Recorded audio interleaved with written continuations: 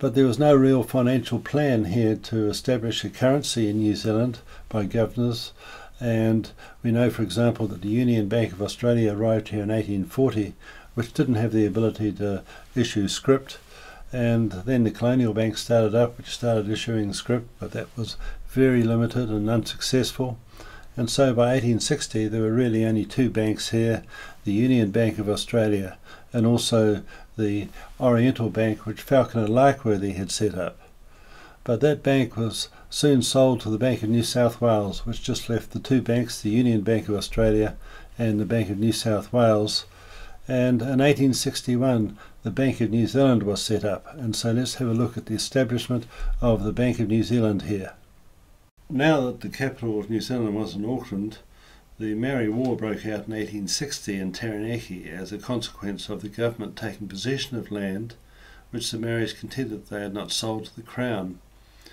The government's legal adviser, Mr. Whitaker, being Attorney General, held that the Crown had acquired title, but Sir George Grey, who had hurriedly been sent back to New Zealand as governor upon the outbreak of war, made inquiry into the matter after his arrival in New Plymouth, and the documents and plans produced showed that the legal advice on which the government had acted was definitely bad, and the Maoris were right, and so the governor handed the original land in dispute back to the Maoris, even though soldiers confiscated more land in Taranaki after that period. And meanwhile Mr. Frederick Whitaker, who was at the heart of the controversy to do with the Maori Wars, in 1861 formed the partnership with Mr. Thomas Russell, who was a young man of 30 years at the time, of humble beginnings, but who had extensive networks throughout the Auckland community. And Mr. Russell promised Mr. Whitaker, his senior partner, £5,000 per year as a salary, and that's because their firm was involved in conveyancing and money lending there in the Auckland area. And also in 1861 Thomas Russell entered colonial politics, and in 1862 under the Alfred Domett administration he became the Minister of Defence. And also in 1861 Thomas Russell formed a partnership with Falconer Larkworthy, who had been the manager of the Oriental Bank, to form the Bank of New Zealand, the B&Z. And halfway through 1862 Falconer Larkworthy sailed all the way back to the City of London, where he originally came from as agent for the Oriental Bank, and he did so for the express purpose of setting up a headquarters there for the Bank of New Zealand, which he did at Mansion House, 1 Victoria Street there, right in the heart of the CBD. And across the road is the privately owned Bank of England and also the Royal Exchange. And so let's have a look now at the private ownership of the Bank of England as described by this English gentleman. Bank of England here, and it even says here on this pyramid-y thing, it says, close to this panel is the Royal Exchange, which contains a new retail development, Mansion House, the official home of the Lord Mayor of London during his year in office, and the Bank of England, founded in 1694 as a private company, is now exercising the functions of a state bank. It says it here. Get close to it. It's here, where my finger is. Bank of England, founded in 1694 as a private company, and now exercising the functions of a state bank.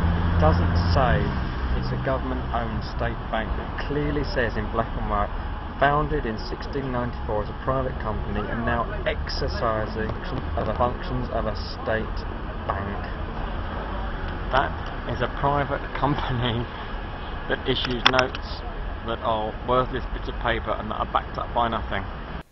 And so in October of 1863 Mr. Frederick Whitaker became the Premier of New Zealand, and he joined in government there in Auckland his business partner Mr. Thomas Russell, who was already the Minister of Defence at that time, and so the control of the operations and finance to do with the Maori Wars was firmly in the hands of the partners of Whitaker Russell there in Auckland.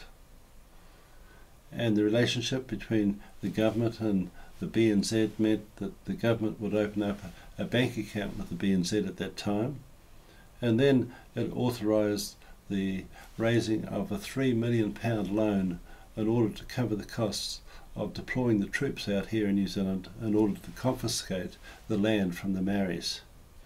And so this was the beginning of our government debt to the international bankers way back there during this period.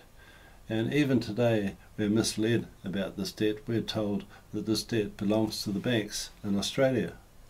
The big Australian-owned banks in New Zealand posting a combined $4.6 billion profit. And so that $4.6 billion didn't actually go back to the Australian banks at all, because the Australian banks are privately owned by the Jewish international bankers, just like the banks are here in New Zealand. And for example, when we look at the shareholding of the ANZ and the Westpac and the BNZ, we see that the three major shareholders are the Hong Kong Shanghai Bank, also JP Morgan Chase, and also Citigroup. And there are other minor shareholders there, such as the UBS in Switzerland, and also the Deutsche Bank from Germany, which helped fund Adolf Hitler during the Second World War. And so the owners of these banks are Jewish and they're international bankers who are not there to help the people of the world or the people of New Zealand. And this all goes back to the Maori Wars in New Zealand. And in 1869 Julius Vogel became the colonial treasurer, and in 1873 he became the premier of New Zealand, and in 1874 Julius Vogel and Thomas Russell travelled together all the way back to London to raise another £4 million, and £2 million of those pounds was placed as a deposit with the BNZ, which then allowed that bank to lend out 3 times more than that under fractional reserve banking, and the other £2 million was the beginning of public works expenditure here in New Zealand. And so we know that Julius Vogel then began selling this confiscated land from the Maoris to people like Thomas Russell.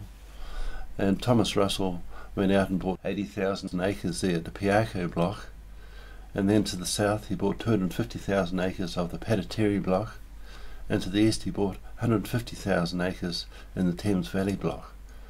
And so this was the beginning of the sale of the confiscated land to this private group of bankers and friends of bankers.